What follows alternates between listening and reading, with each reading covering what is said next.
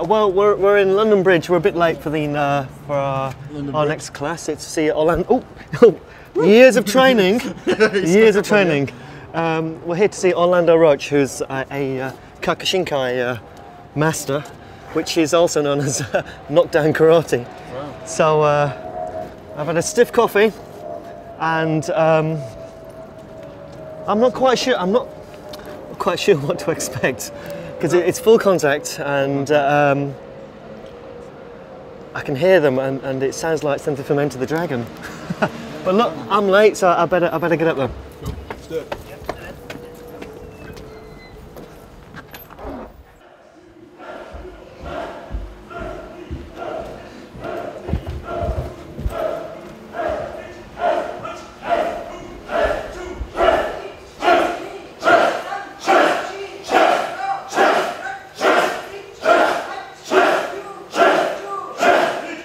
Better get changed.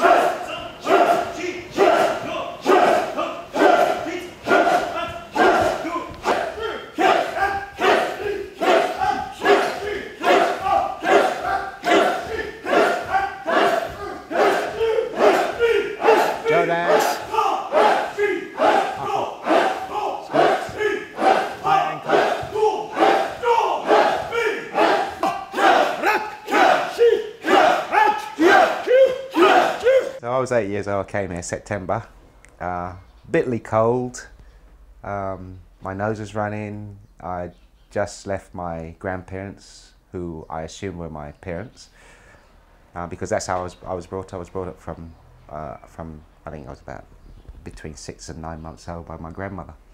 So I assumed that she was my mother. I didn't know any difference till the day before, when they were packing my suitcase, and I saw my name had changed from C.O. King to C.O. Roach. And I kicked off with my uncle, like, you know, that's not my name, you know, my name's King, not Roach. And he sort of taunted and teased me, you know, your name's Roach, kind of thing. And I didn't know if I called him a bastard at the time, but it was words or thoughts along those lines that was going through my mind. And yeah, came here when I was 8 years old. So yeah, my grandparents brought me up. Right, you're it. Soto! Soto! Look! Sage! Watch! Go! Two! Eight! Knee! Higher! Sun! Chi! Go! Shoot! Go! Look! Sage! Watch! Go! Shoot! Jodan.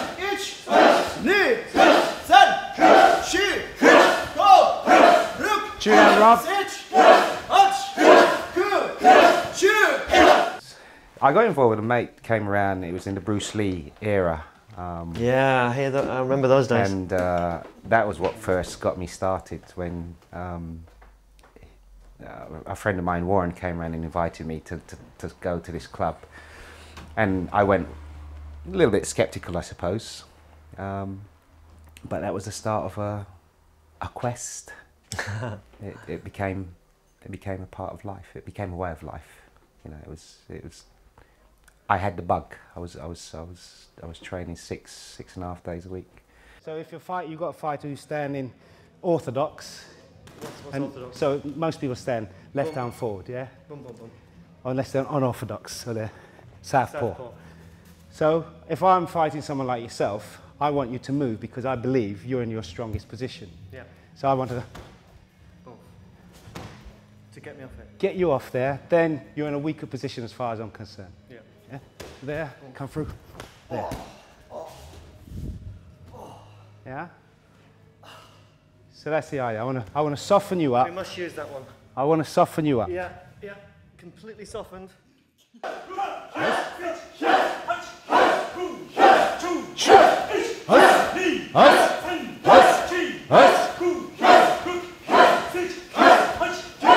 Jodan!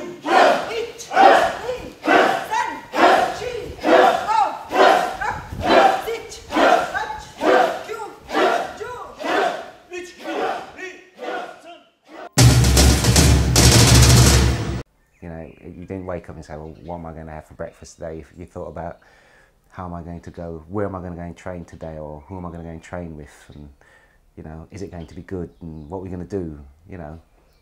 So yeah, it became obsessive. I suppose that's the way to describe it. I enjoyed it, I liked it, and I became good at it.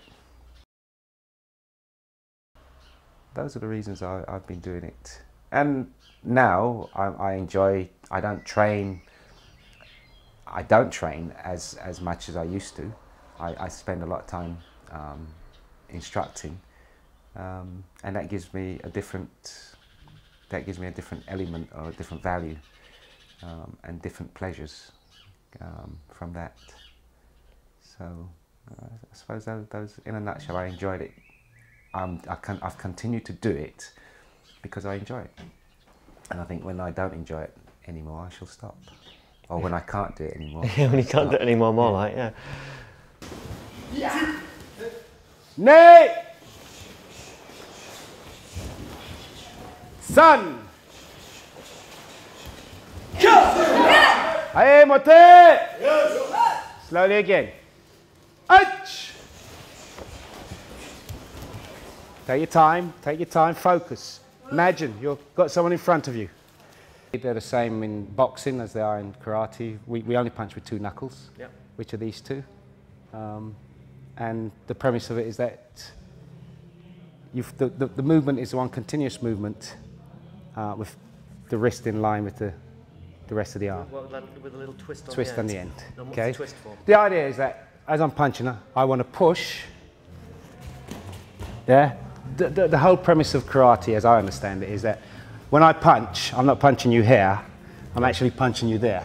Straight so through. I want my fists to go through Through my your abdomen. through my body. Yeah, just go straight through, and that's how we practice. I mean, there's other styles where they're pull back. Yeah. We don't. We Go through. we go through. Contact there's a substantial amount of contact. Hey! Flick it out. Alex. Sir! What the difference between a soft style and a hard style is? Well, I'd liken a soft style to something like Tai Chi, which is a very soft flowing.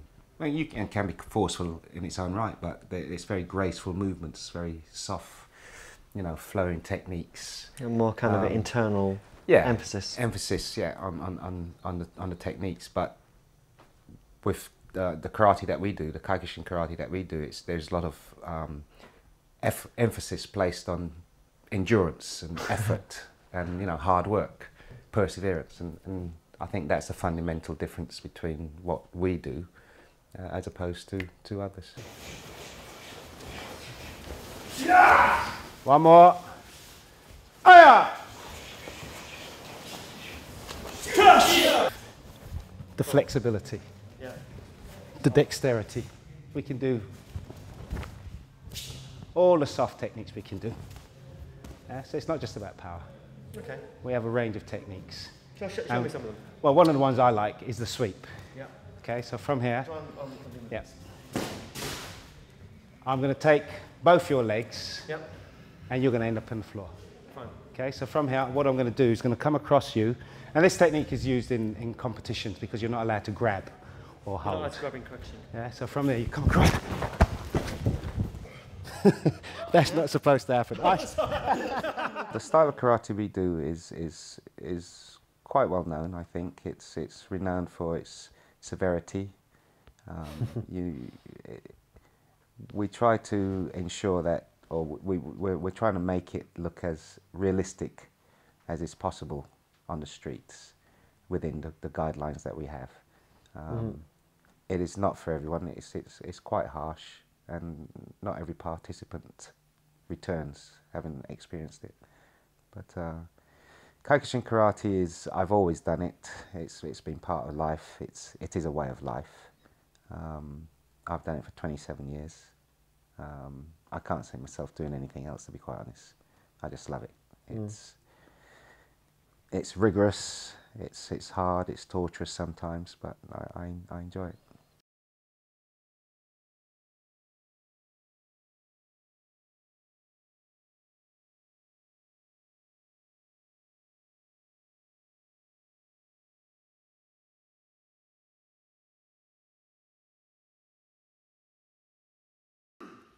on, feed off each other. Shut.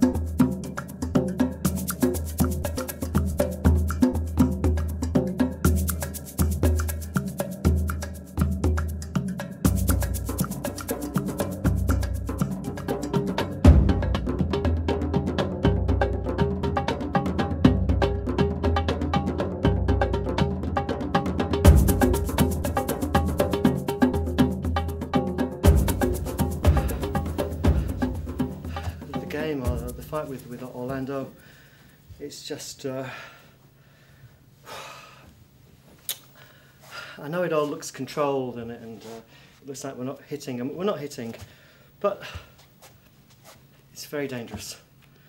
The guy's awesome. He's got awesome strength and technique and control, and every one of those punches that comes in, you can feel there's just so much more power, and there's such a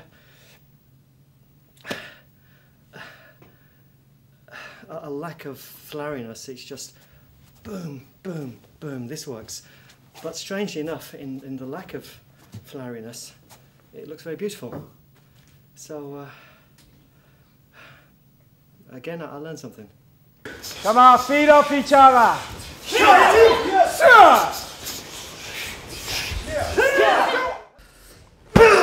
Okay, yeah, you got it. That's the one. One more. Okay, yeah, that's good. I notice it seems like a very aggressive environment, and coming in we were all saying, oh my god, this is the only class we actually felt quite worried. But I kind of feel that the opposite is happening, is you're learning to switch your anger off, control it, and then switch it on. You're learning to switch your anger on, control it, and then switch it off when you don't need it. Is that? I think that you're a better person if you can control the technique. I mean, why would you want to hurt anyone? Yeah, if I can control it and demonstrate to you that I can do it, hopefully that will say to you, or you say to yourself, hey, yeah, no, I don't think anyone really wants to hurt anybody. No, but you learn to use your aggression in this. You switch it on and switch it off. Yeah, you do. Yeah, I mean, guys come in here, sometimes they've had a really hard day at work, or they've had a bad day and they want to let off steam. But it's let off in a controlled environment. Yeah. And they shake hands afterwards and they go out and have a drink. Don't get me wrong, I've never been in a situation where I felt, or prior to doing martial arts, where I felt helpless. Yeah. If anything, I was a little bit of opposite. I had a temper, and to control that temper was sometimes difficult. So I think in actual fact, the martial arts, the karate, has actually channeled my enthusiasm and my energies in a more positive direction.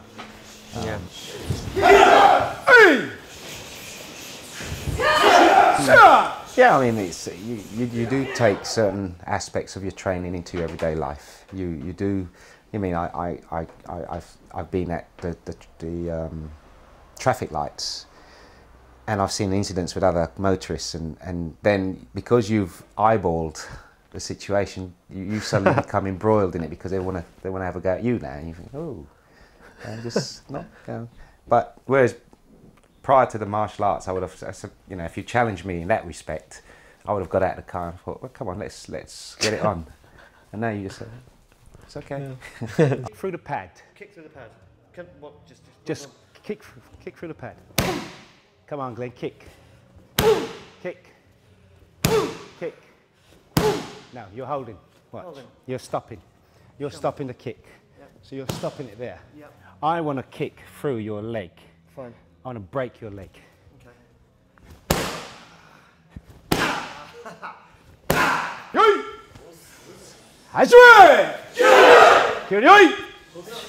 I mai kiage. Ninju. Switch. Ninju. Switch. Ochimawash. Ochimawash. Switch. Sotomawash. Sotomawash. Kata? Aye, last set. Let's go. Aye, kete! Kete! H! Aye! Sun! Shi! Go! Hook! H! H! Ku! H! Aye! Sun! It's just seeing him over the years. I mean, I've got an awful lot of respect for him because of the amount of time he's given up. He's invested a lot of time and he hasn't been paid for it. It's all, in actual fact, it costs him money to go to the club because you don't get paid, you don't get your expenses, you give your time up for nothing. And for that alone, you know, you've got to have a lot of genuine respect for the man. He's a very affable character. He's a good laugh. He knows when to be serious. You know, he takes his karate seriously. If you watch him spar, you know, if you watch him spar during one of his sessions, you realise how good he is. He's very good. And, you know, to give up all that time over 20 years on a regular basis, you know, you know, we come from quite a deprived area and, you know, kids come from all sorts of backgrounds and he's given his time up. He takes them all over the country, takes them abroad, doesn't get paid for it, pays his own way. You know, to do that for 20 years is not a sort of fly-by-night operation. And for that, you've got to say, you know, fair play to him. And, you know, if I ever, you know, whenever I sort of think about what he's done or what type of person he is, I remember the two things. The first time I saw him at that meeting where I thought to myself, yeah, he's all right. And then I always remember the amount of, you know, the sacrifices he makes for others. It happened pretty quick for me. A few months into the session, I realised that there was something I really enjoyed about doing that type of karate, and it wasn't. I just thought it was everyone was the same at that point. It wasn't until later on that I realised that he's quite an exceptional instructor along those lines. Other instructors that I've trained with as a visiting student. There's a common theme of hardness, of energy and techniques, but it's the fighting that we do that actually makes Orlando's club special, I think.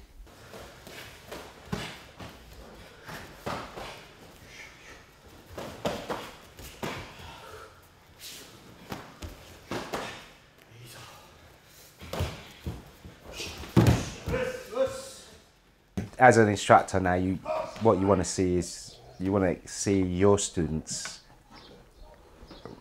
replicating what you used to do when you were their age, and you want to see progression. You want to see that they are moving forward, and that's good for me because at least you think, well, they're listening, and I'm doing the right job. It's the most frustrating part, I think, of teaching is to teach someone for a long time and then they don't appear to have any advancement. That's quite difficult. Shitaski into the stomach. He's a giri, my giri. Got that? Again. Oitsuki, front, back.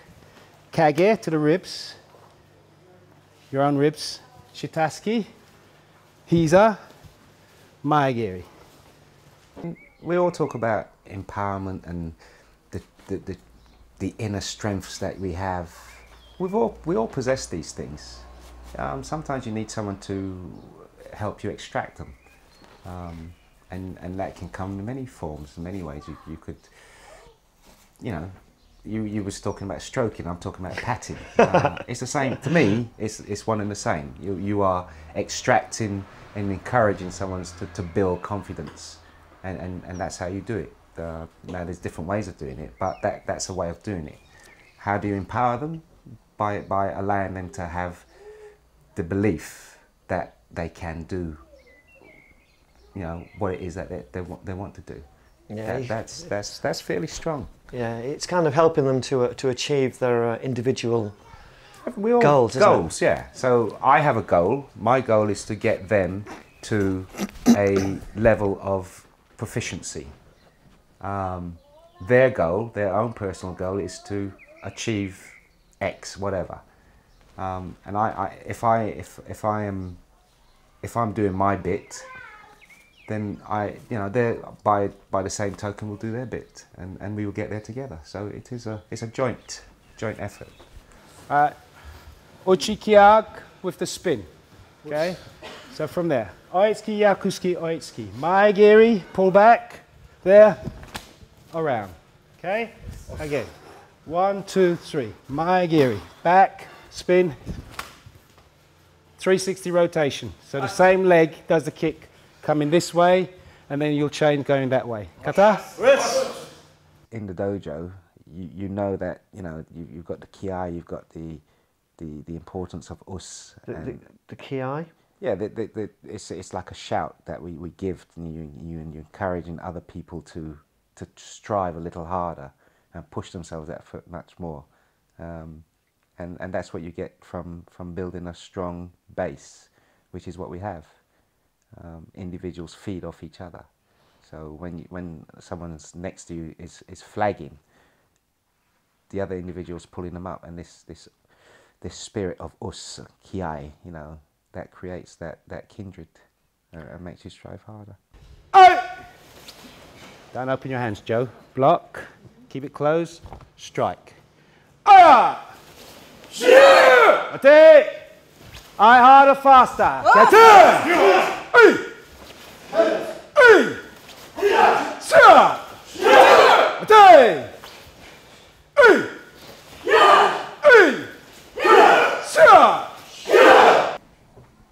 I think now, especially at this particular institution, we are running a business, so in many ways the training is watered down because, if it's too hard, people don't come back. So it's a balancing act, I think, that we do now. But I mean, we still like to think that we're doing a fairly hard style of martial arts. But I know if we compare it to when I started to what's happening now, there is a vast difference in the way that I instruct as opposed to how my instructors instructed me. But I think now you have to be careful in the way you instruct, and how, even teaching kids, you've got to be careful. I know you don't actually teach kids, but we have a kiddies class, and you have to be careful, where you tell them how to place their hands and this, that, and the other. You can't touch them, or you're not supposed to. But I think sometimes we can go a little bit overboard with the rules. Yeah. And at the end of the day, we are doing a physical sport, so there's going to be some sort of contact. Remember some of the techniques we did earlier. Try them out. This is when you practice.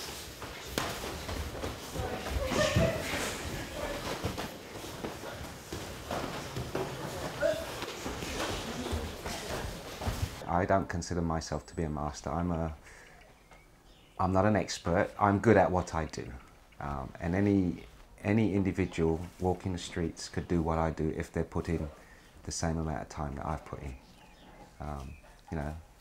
We've all got a brain, 2 arms, 2 legs. We don't always use it in that order, but if the individuals apply themselves, then there's no reason why they shouldn't be as proficient as myself. To the count. 1, 2, 3, 4, 5, 6, 7, 8, 9, 10, 10,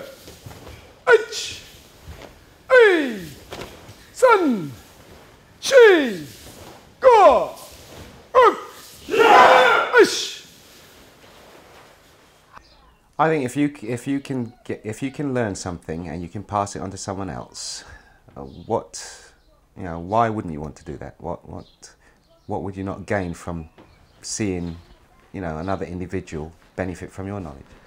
Let's see what the instructors who like to keep the knowledge watching this show will think. Absolutely. Well, I think it's not necessary to retain the knowledge. I mean, what is so secretive about what you may know that you can't pass on to an individual to help them in life? I went to Orlando to see what actually happens in a knockdown karate class. I also wanted to see the people this more extreme form of martial arts training appealed to. Everyone I met in class was very friendly, intelligent and very centred, all of which I see as a direct reflection of Orlando himself and his teaching style. I've met many masters over the years, but after my time with Orlando, I think I finally understand that martial arts masters are quite simply individuals who use the discipline they acquire through their training to be the best they can be in all that they do.